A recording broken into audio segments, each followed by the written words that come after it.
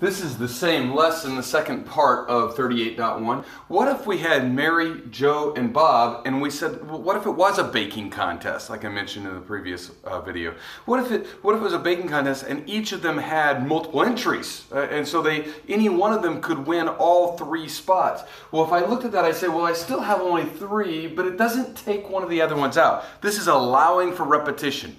When I allow for repetition, I say, well, there's 3 in this box, and 3 still in that box, and 3 in that box. And so this one has a value of 27. There are 27 different ways if I allow for repetition. So to contrast the two, if I don't allow for repetition, I only had 6 different ways that they could be arranged.